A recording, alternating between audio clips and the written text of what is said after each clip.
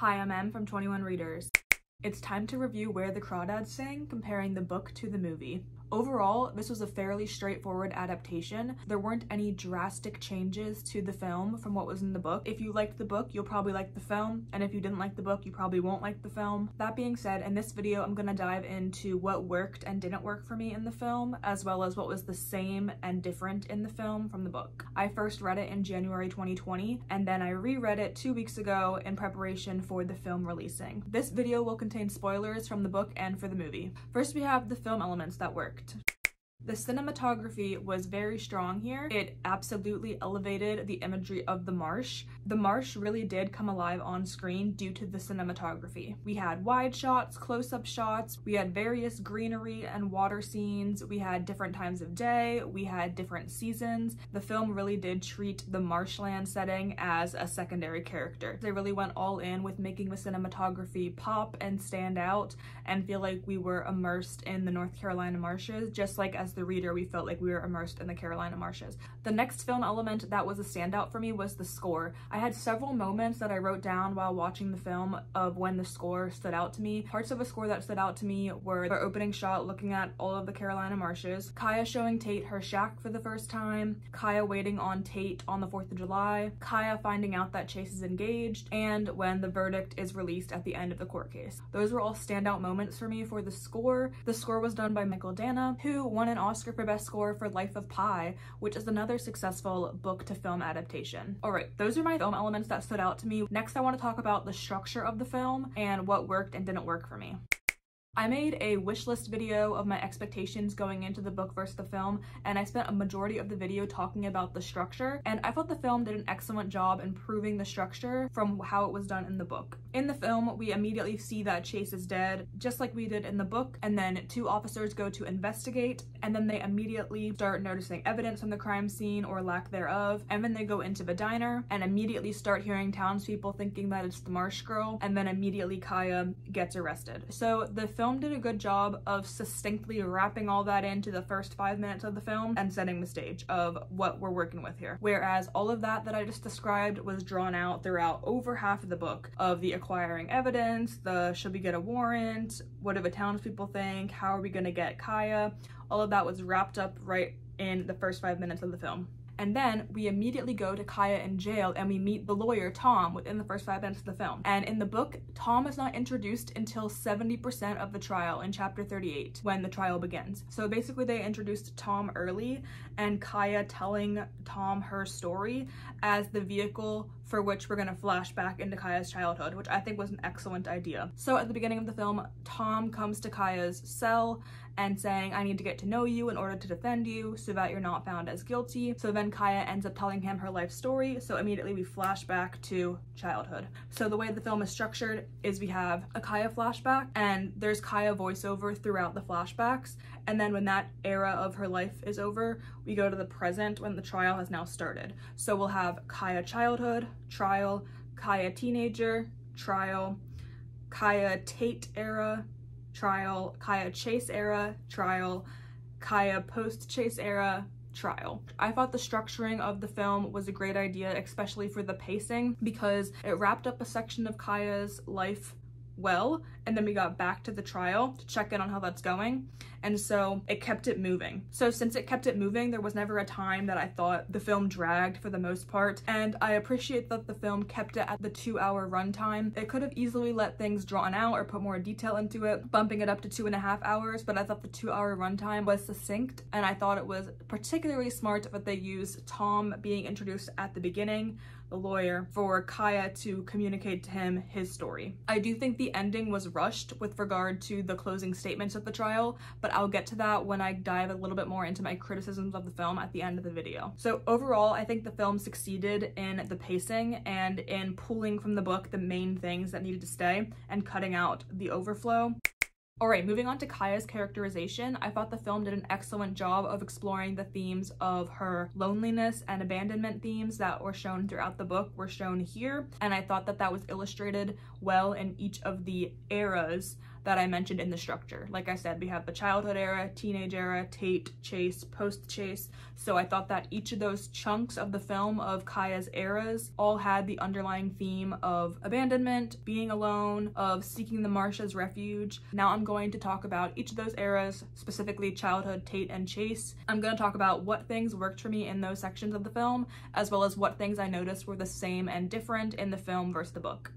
The flashback of Kaya's childhood was pretty much wrapped up between 15 and 20 minutes, whereas in the book we spend a lot longer with her childhood. As much as the childhood chapters were important to the story and in understanding Kaya's upbringing, I am glad that they wrapped it up within 15 to 20 minutes so it didn't feel like we were stuck in the childhood. Immediately we find out from Kaya's childhood about Pa being abusive, and though it might have seemed heavy-handed that he immediately came out being aggressive and abusive, it was basically necessary since we weren't spending that much time in childhood. But we had the same exact themes from the book of Pa being abusive, Ma leaving, and then all the siblings leaving so that Kaya was alone. We had Jodi's parting advice to Kaya in the film of going out and hiding out where the crawdads sing if she needs to escape from Pa. When it's just Pa and Kaya, we have the introduction of Jumpin' and Mabel where they go to his wharf, and in the film Mabel is working with Jumpin', so all their scenes are together. Jumpin' and Mabel are the only caretakers that care for Kaya in the book, and that is the same in the film. And we immediately have Mabel asking Kaya about her schooling, about her ma, and encouraging her to go to school. In the book, this was done, the schooling discussion and the making of change was done by other women in the town, but in the film they condensed it to only Mabel. I do think ultimately that the film cutting out some of the random townspeople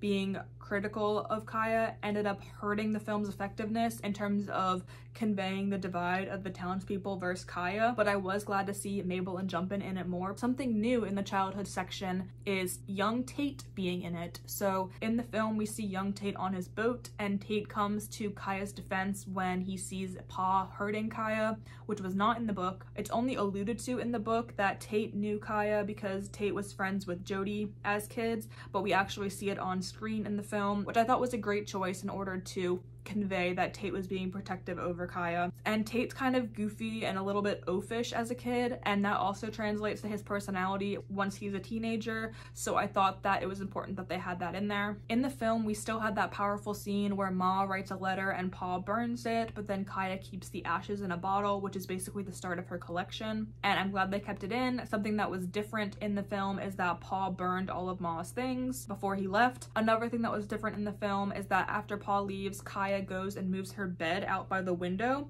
so that she can feel like she's more in nature with what she hears and sees, and I thought that was a great touch to show that Kaya is being one with nature now and embracing it even more now that she's alone and it's all that she has. They also kept Kaya going to school for one day only in the film, and something that was of note is that on the way to school young Kaya runs into Tom, the person that's gonna eventually be her lawyer, and that was not in the film.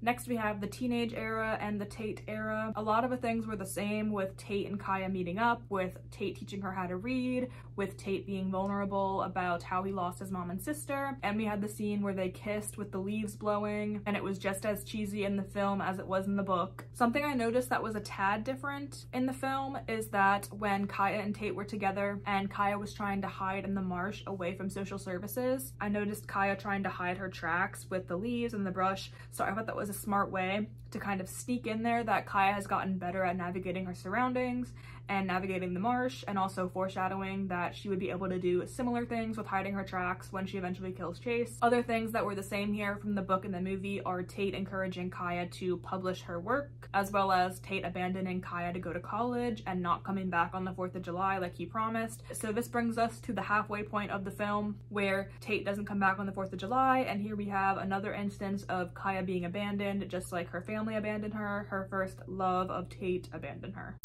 Alright, moving on to Chase. When I made my previous video about what to expect for the book versus the film, one of my questions was, is the audience going to hate Chase from the beginning? And the answer to that is yes, because something new for the film that was not in the book was that they gave Chase a harmonica to play on their picnic date, which immediately made the audience think he was insufferable.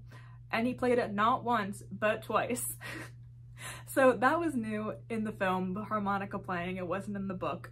But other blatant things Chase did that made the audience hate him was calling her the marsh girl to her face, and going past her boundaries both physically and just inviting himself into the shack, into her safe haven with her collection, and just dismissing her knowledge of wildlife. So immediately the audience is not on board with Chase at all. I took note here that the chase scenes were a particularly good use of the Kaya voiceover in present day, because she talked about how she felt conflicted about her feelings with Chase, but she knew that she didn't like being alone. So I felt that that was an effective way of convincing you why Kaya was staying with Chase and dealing with Chase, even though we knew that Kaya didn't really like him, and we as the audience definitely didn't like him. Getting into some more differences with Chase is that Kaya finds out in person that Chase is engaged in the film, whereas in the book she found out via the newspaper. Another thing is that after the assault scene, when Kaya is hiding from Chase, Chase goes into the shack and ransacks all her things, which was not in the book. Another thing that was in the film that was not in the book is that there is an explicit scene of Kaya explaining to Jumpin why she's not going to report Chase for what he did, including that of the fact that the town wouldn't believe the Marsh girl, and that was explicitly in the film and not in the book. The film did an effective job at portraying Kaya living in fear after the assault, such as her hiding in the boat, her being hyper-vigilant at every move, at every sound, and it really conveyed in a short amount of time how fearful and desperate Kaya was after the assault.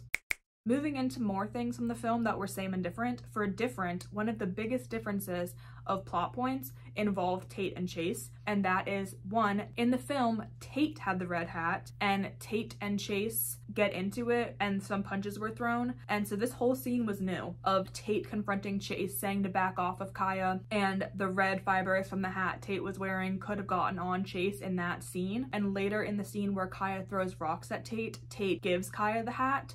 So that is putting the seed of doubt in the audience's head that, is Tate the one that killed Chase because of the whole red fiber thing? And then they double down on that, putting a seed of doubt that Tate's the one that did it later in the film, because during the closing arguments, the closing statements of the trial, we have the prosecutor mentioning that Kaya's the only person that could have had a motive to kill Chase. And while that's being verbally said, we cut to a scene in the past of Tom, the defense lawyer, seeing Tate in town. So basically showing that Tom might be thinking, maybe Tate's the one that did it. So that is how the film portrayed that Tate is the one that could have killed Chase, which is different from the book, because in the book none of that happened with the Tate Chase scene and with Tom thinking it was Tate. Instead, that was conveyed by Tate getting pulled into a police boat so that the police could tell him that his dad died, but in the film Tate's dad doesn't die and Tate doesn't go in the police boat.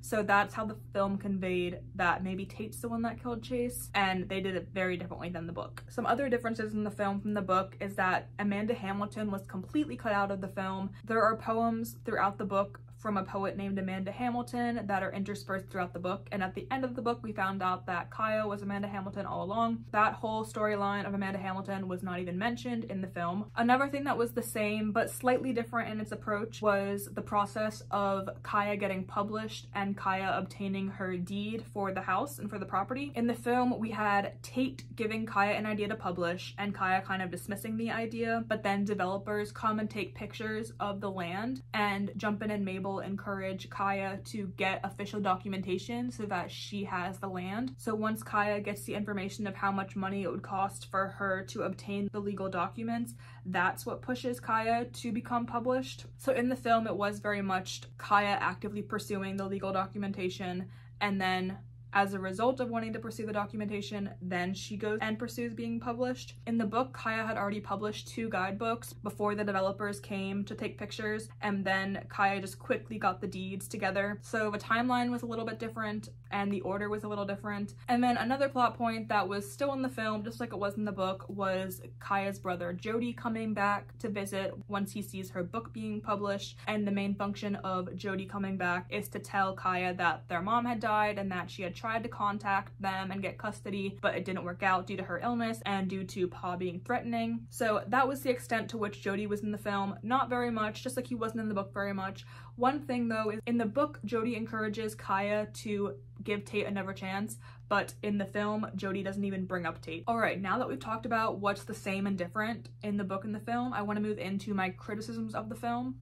My first is that the individual performances were just fine. I didn't feel particularly compelled by any individual performance. Walking out of the theater, I felt compelled by the story as a whole, but there wasn't a particular performance where I was like, that was a great performance, or I'm gonna remember that performance. It was the story that I felt connected to and that I'll remember. I was definitely thinking some of the actors could elevate the characters and make me think, oh, they were a standout, but really nobody was a standout. The next criticism I have is the closing statements of the trial were rushed. For example, some of the witnesses from the book were taken out, and so the prosecutor and the defense lawyer had to kind of mention those witnesses and those pieces of evidence in their closing statements to kind of tie everything up into a nice little bow. The witnesses that were taken out of the film were both of the bus drivers that may or may not have seen Kaya in disguise, and the hotel clerk that may or may not have seen Kaya sneaking out to get on the later bus. So basically, in the closing statements, we had to summarize the far-fetched theory that Kaya put on a disguise, took the late bus back to Berkeley Cove, killed Chase, and got back to Greenville by the next bus. And so this was all explained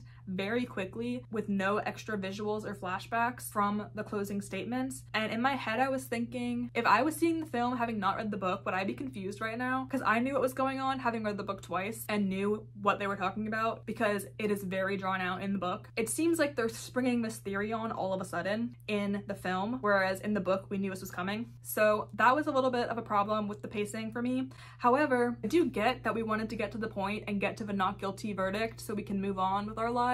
But also, I feel like it could have been confusing for people that hadn't read the book as to their theory about Kaya getting the early bus back. So pacing wise, I enjoyed the pacing of the film, but the biggest flaw with the pacing was the closing statement section of the trial. Another criticism I have for the film is the relationship that Kaya had with the townspeople was not explored very much. The relationship of Kaya and the townspeople kind of took a back seat in order to prioritize Kaya's relationship with her parents, with Chase, with Tate, with Mabel and Jumpin. And I think that really affected the emotional moment when she's eventually found not guilty, because in the book, the defense lawyer is really reaching out to the jurors, to the townspeople, saying, you have shunned her, called her the marsh girl, here's your opportunity to right your wrongs, to ask for forgiveness of how you treated her. And that sentiment is still in the film. However, the emotional moment when she's eventually found not guilty didn't really feel earned, because in the film it didn't really spend enough time showing that Kaya was being ostracized by the town. In the book, it's more emotional because it's a turning point for the town, but in the film, when Kaya's found not guilty, it's more just emotional because yay, Kaya's getting out of jail. I don't really feel any connection to the fact that the townspeople are now forgiving her, trying to turn over a new leaf. Like, for example, the thing I said before about Mabel being the one to ask her about her schooling, to ask her about her parents, made sense because we had to get through a lot of content in a little bit of time. But all of those corners that were cut of townspeople not interacting with Kaya throughout the film ended up harming the eventual emotional impact that them providing a not guilty verdict could have shown. So the townspeople versus Kaya element was very much lost here in the film. Even at the beginning of the film, Tom asks Kaya in their first interaction, do you even know that you're called the Marsh Girl? That's how much there is of a disconnect of us as the viewer getting to see Kaya's relationship with the town. I get why they prioritize Kaya's relationships with the other people, not so much the townspeople, but I think that it got muddled down and lost the effectiveness there for the not guilty verdict. So those are my biggest 3 criticisms of the film. Alright, moving into the ending. The ending was my favorite part of the book, so I had high expectations for the ending going into the film. I was hoping it would give me chills, and yep, the movie ending totally did. The film ending was very similar to the book ending, almost the exact same, beat by beat. There were some slight differences though. Here's the film ending. We have the not guilty verdict, we have Kaya and Tate getting back together, we have a montage of them growing old together in the marsh, then we show a passage of time by Jumpin putting out a new book in his window, then we have Jody visiting with his kids, then we have Jumpin's death, then we have something that was different from the book is this cinematic moment. Old Kaya, who's now in her 60s, is on the boat in the marsh and she has a vision of her ma coming back, and then there's emotional music playing, and then we cut to childhood Kaya, and then we cut to adulthood Kaya, back to in her 60s Kaya, leading up to Kaya's death. It was a very cinematic moment and I ended up tearing up, so it was definitely effective with Kaya's death. Kaya dies in the boat after the emotional montage moment and Tate finds her, and then we cut to Tate going through Kaya's things,